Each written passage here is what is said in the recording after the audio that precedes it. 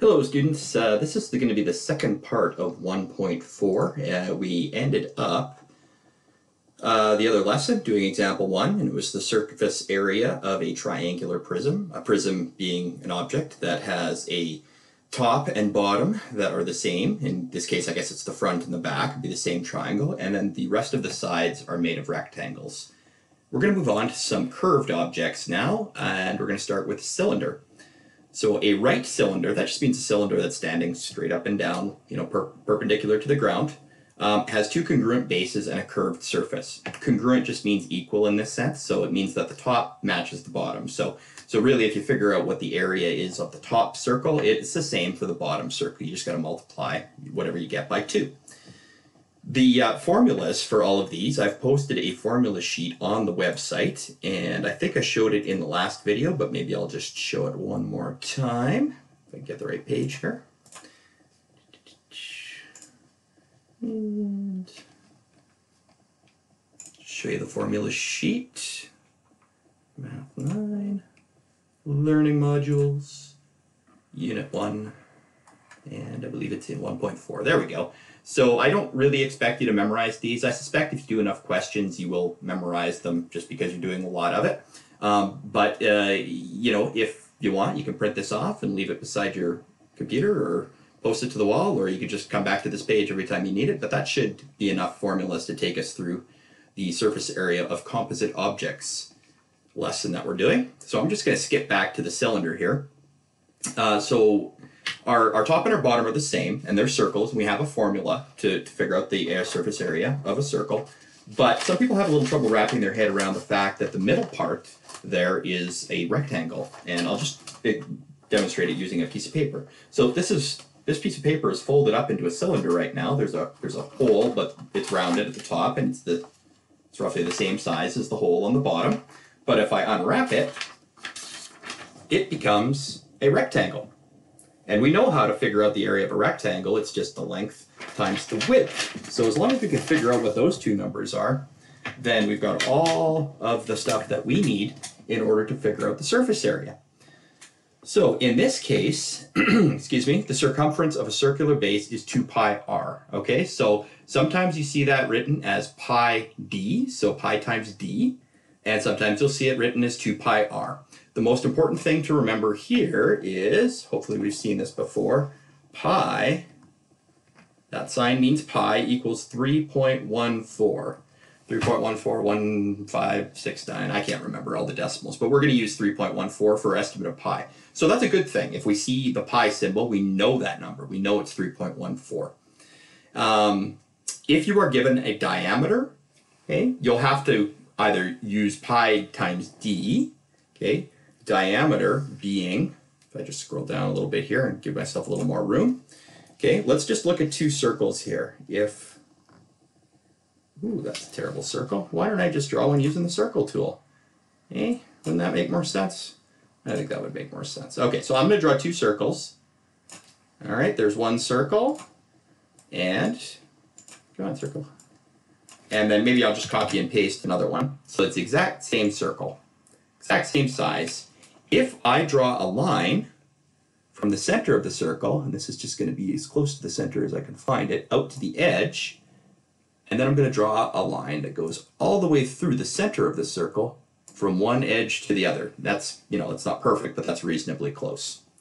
The measure from the center of a circle to the edge of the circle is the radius, and that radius is equal no matter where you are in the circle. So this could be pointing this way, it could be pointing anywhere. As long as it starts in the middle, okay, and goes to the edge, it's a radius, and that has to be the center point.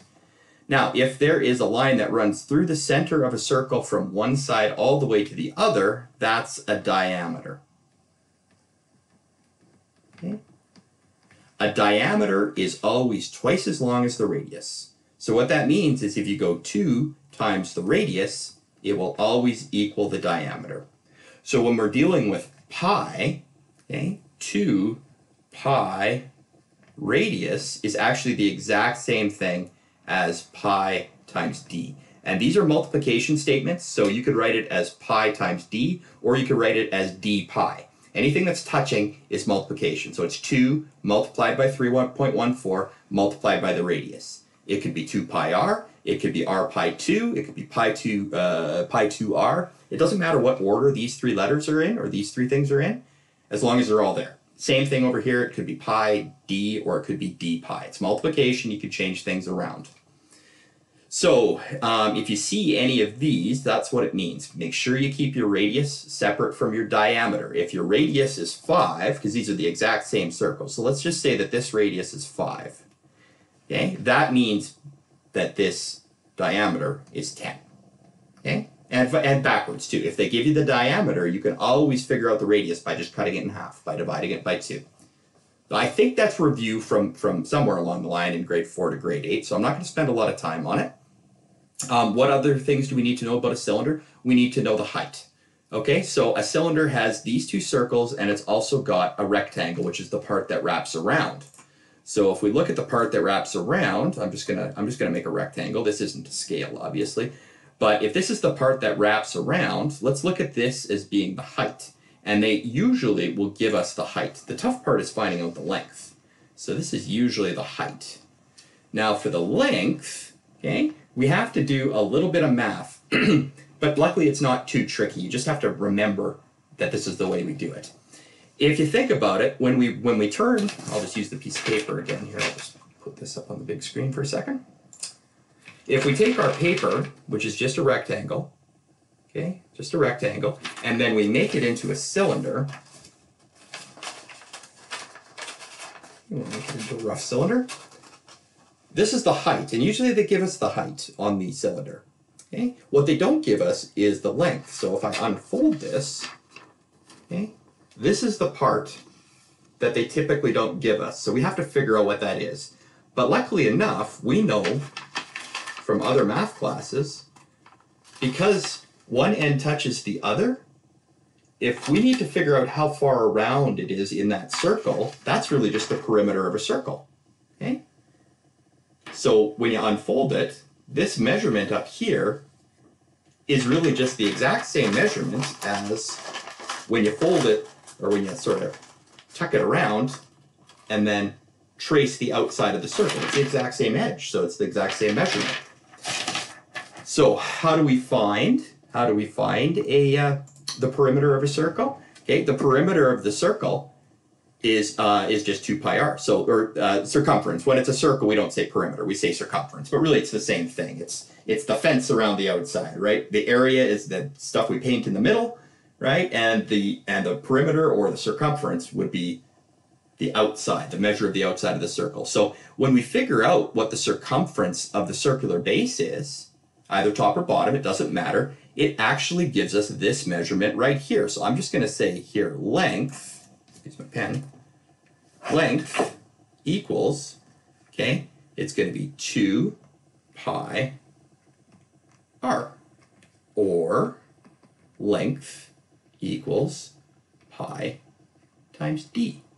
So we could figure out what that length is, and they usually give us the height. And if we've got a length and a width, in this case the height is the width, if we've got a length and a height or a length and a width, we can figure out the area of a rectangle pretty easily.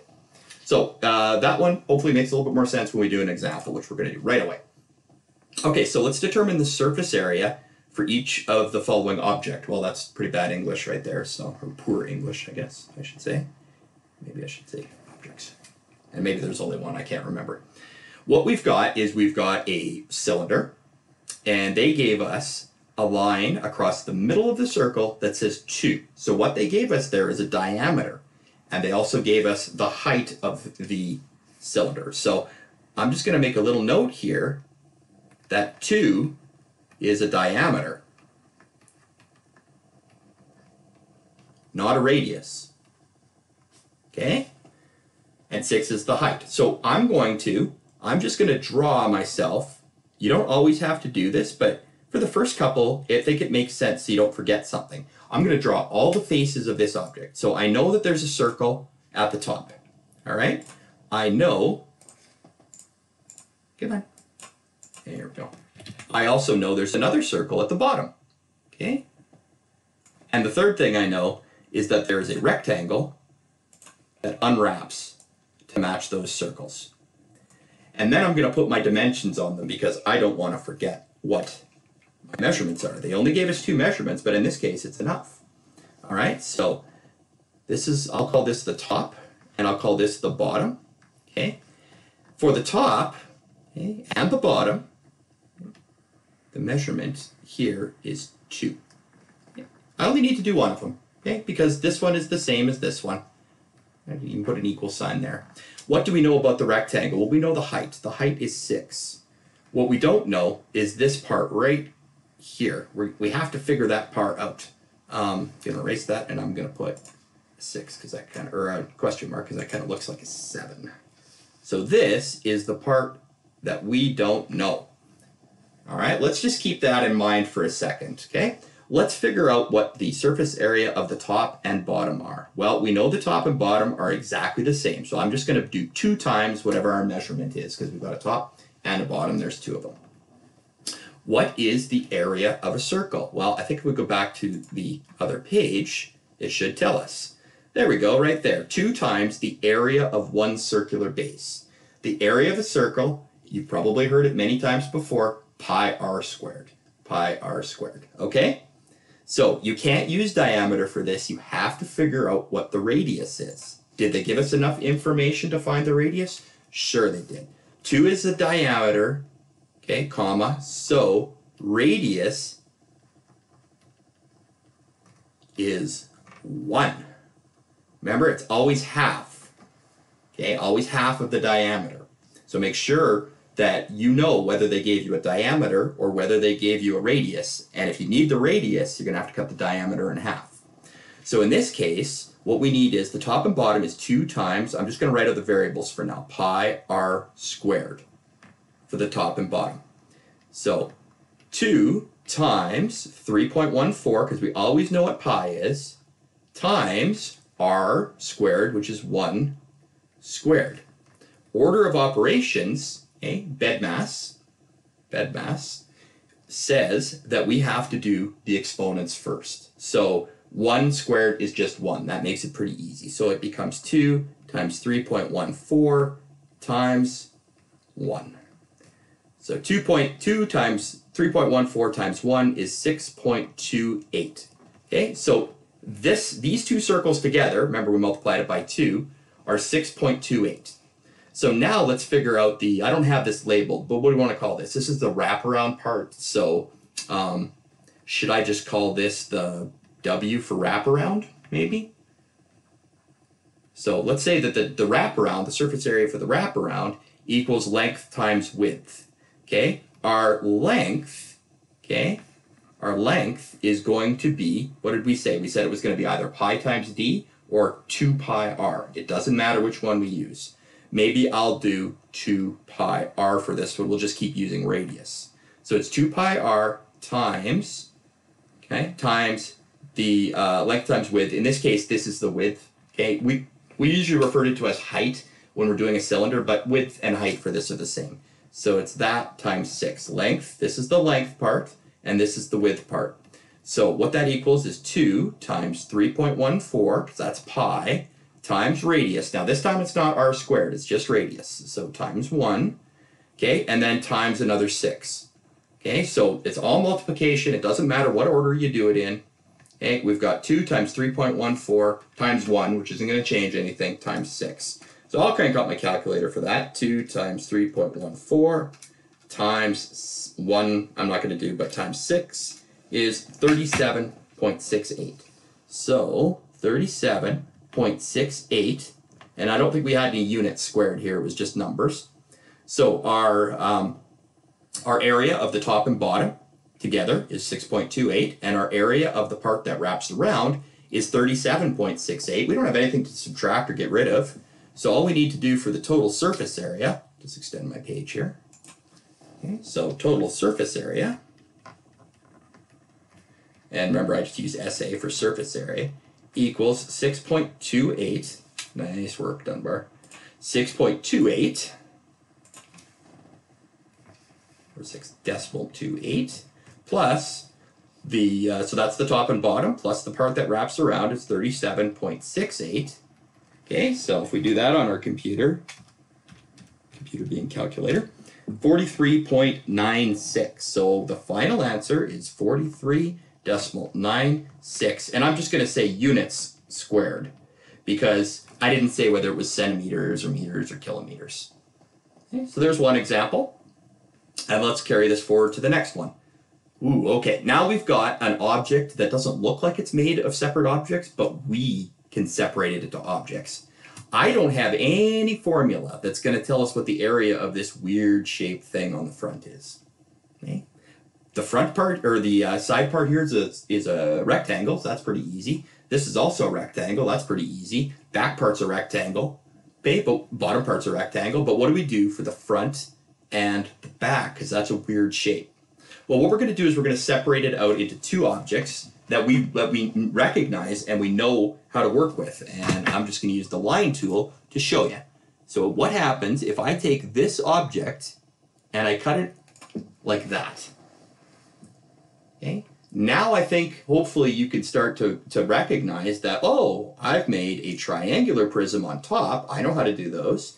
And I've got a regular rectangular prism on the bottom, and I know how to do those as well. So you're allowed to separate these compound objects or these composite objects into different shapes if it'll help you out, and normally it does.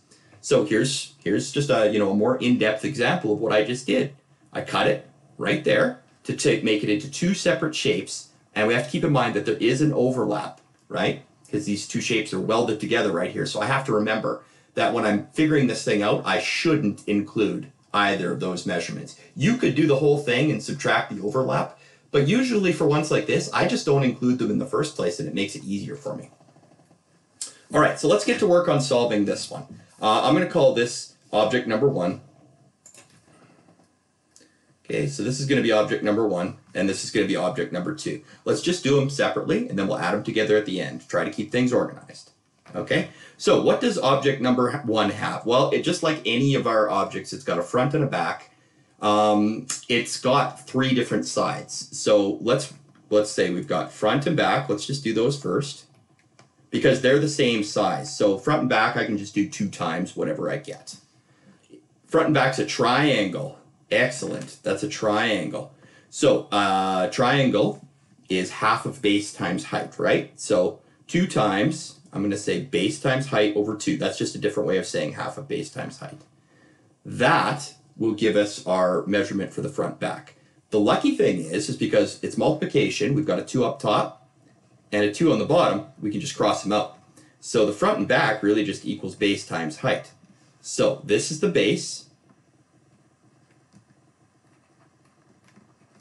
and this is the height. Okay? It doesn't matter which order we put them in. It could be 8 times 6 or it could be 6 times 8. So we'll do 8 times 6, base times height, and that equals 48 centimeters squared. That just takes care of the front and the back, but we've got other sides of this. We've got 3 rectangles. We've got a rectangle here, a rectangle on the bottom, which we're going to ignore, and then the rectangle at the back. So I'm just going to say, what should I say? I should call this one, I'm going to call this one here the R for the right side, except it's on the left side. Silly Dunbar. We're going to call it L for left. Can't even get my right and left straight today. Okay, so there's the left, and I'll just call this one on the top piece here. I'm just going to call it T for top. So let's look at the length of L. So the surface area of L is it's just a rectangle, so we just need the length times the width. So LW for length times width. The length of this thing, we could call it 6, and we need to know how far this is, and we can see that it's 3 from this side. So it's going to be 6, that's the 6, and then this part here is 3 because it's the same as this. So 6 times 3 equals 18 centimeters squared. Great. That's nice and easy. We're going to ignore this one. Ignore it completely. We don't need it. All right. But we do need the one that's up on the top here. So we're going to figure out what the top is. Top equals, still a rectangle, still length times width. Okay. Should stop writing the x because we're going to use x for variables a lot. Okay, so the top is still length times width because it's a rectangle. The length is 10 centimeters. You can see it right there, 10 centimeters. And the width is 3 centimeters. So 10 times 3 is 30 centimeters squared. Okay, we did not include that bottom part because we know it's going to be attached anyway, so let's not even bother. So 1 surface area equals 48 plus 18 plus 30 plus 30. Okay, so what's that? That's 58, 64, 94 centimeters squared. We're half done. We figured out that this one up here, okay, delete that. We found out that this one up here is 94 centimeters squared. Okay, so that's the surface area. Now we got to do this one. So I'm just going to expand our page down. Okay, and I'm just going to separate my work out a little bit with maybe a little squiggly line here. So for shape number 2, it's a little easier because it's a shape we've seen before. It's a rectangular prism. Top matches bottom, front matches back, sides match. We do not need to worry about the overlap. Let's just not even add it in. Then we don't have to worry about subtracting later. So what do we need? We don't need the top, but we do need the bottom. Okay, so bottom, it's a rectangle. They're all rectangles, so they're all going to be length times width. What's the length of this? That's 8. And then what's the width of the bottom? It is 3. I can tell because it's up over there as well. So it's going to be 8 times 3 equals 24 centimeters squared. That was easy. Okay, now let's do front and back. Front and back are going to be exactly the same. They're exact same shape. So there are 2 of them. So I'm going to go 2 times. Length is 8. Okay, 2 times the length width. Okay, so 2 times the length is 8 on the front.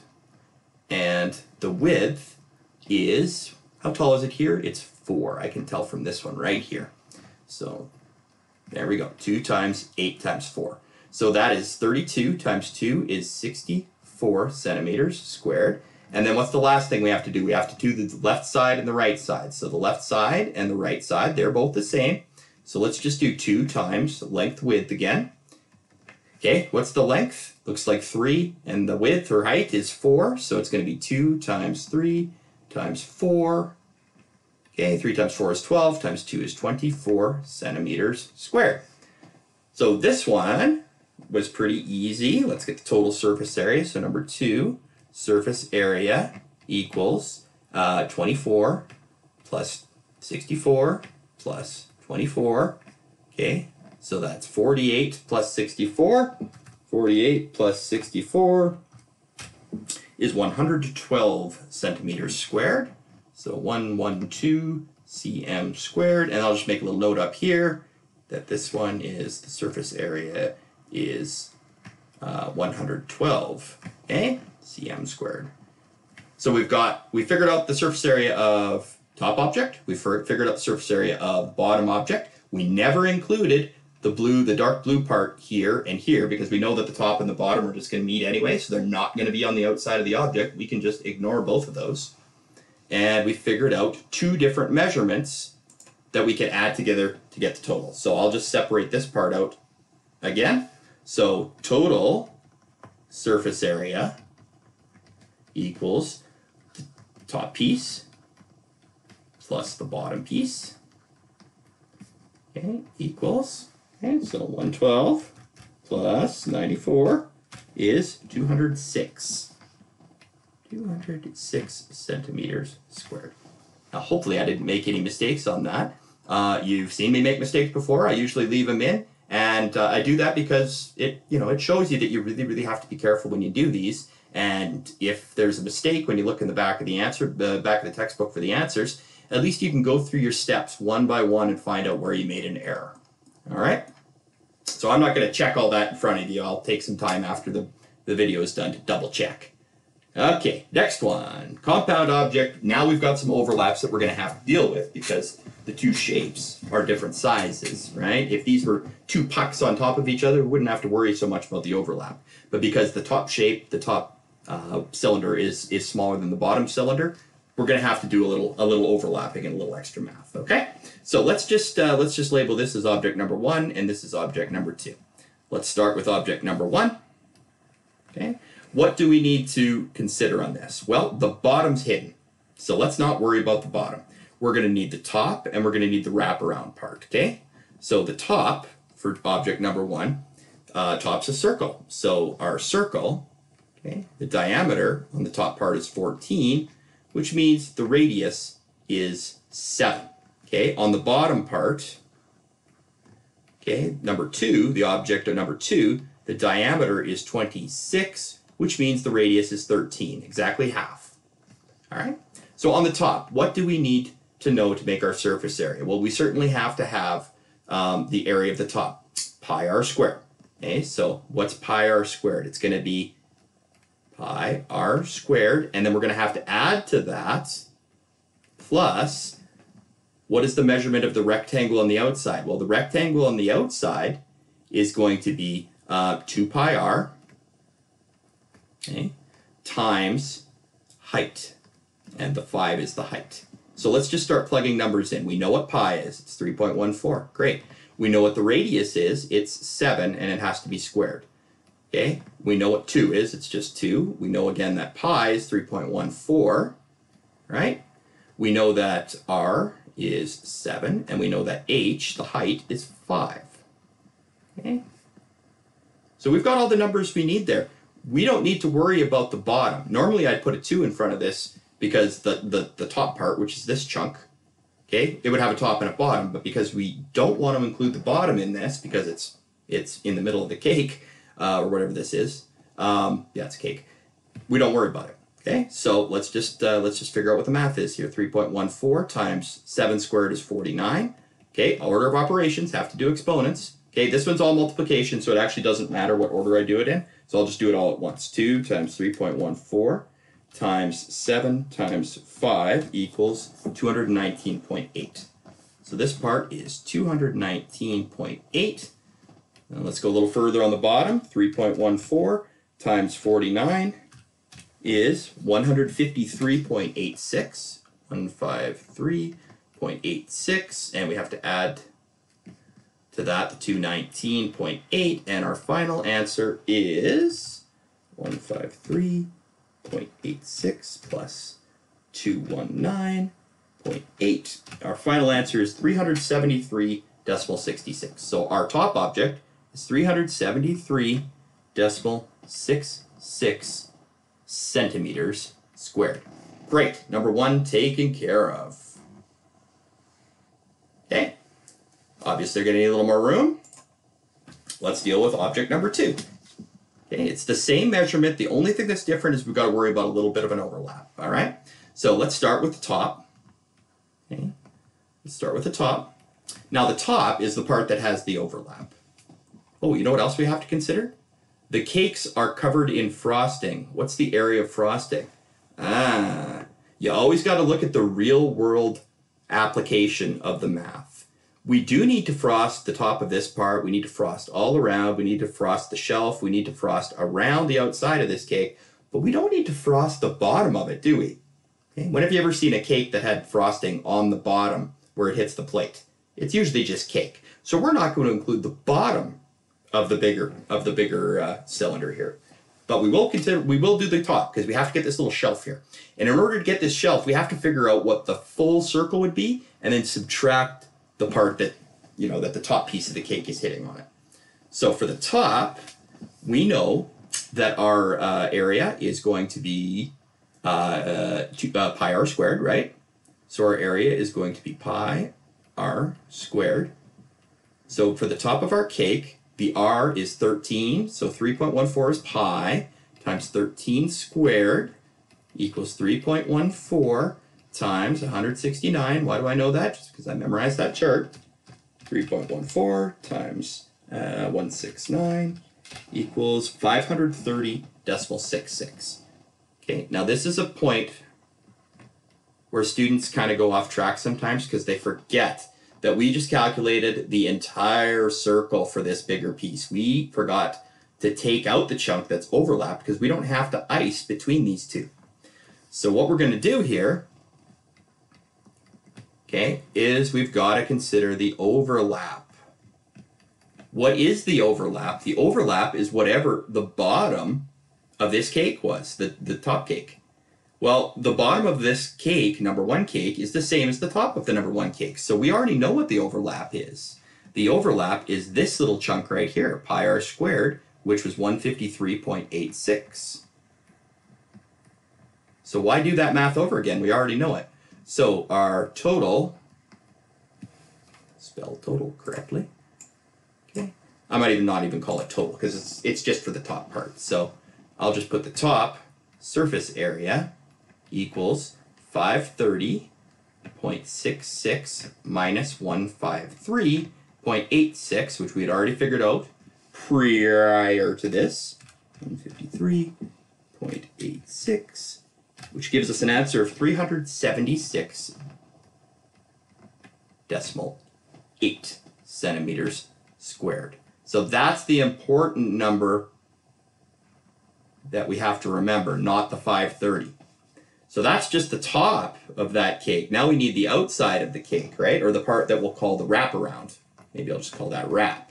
Well, wrap is just length times width because it's just a rectangle. Do we know what these are?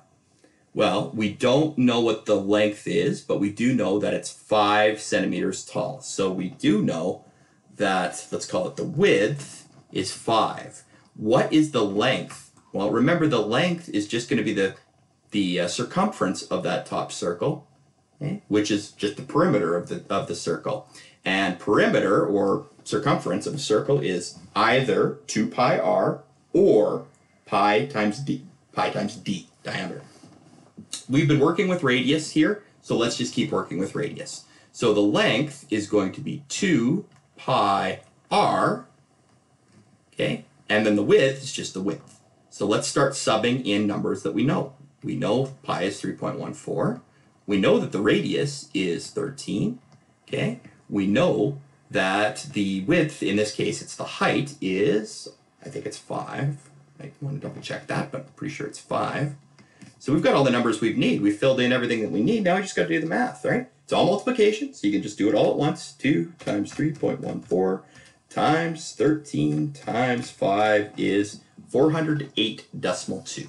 So this is 408.2 centimeters squared. Now we can use these two numbers because we've got the top part minus that overlap. So that's the shelf there, the shelf that runs around the outside. Okay, and we've got the outside of the bigger cylinder. Now we can just add them together. So number 2, the surface area equals 376.8 plus 408.2, which gives us a grand total of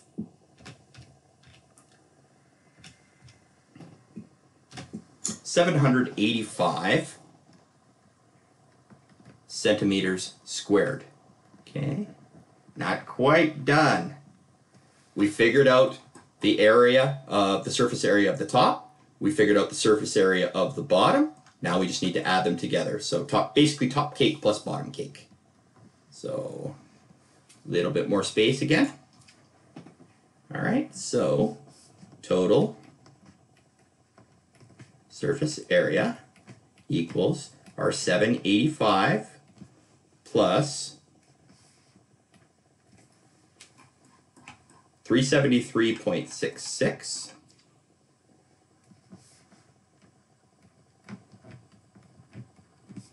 equals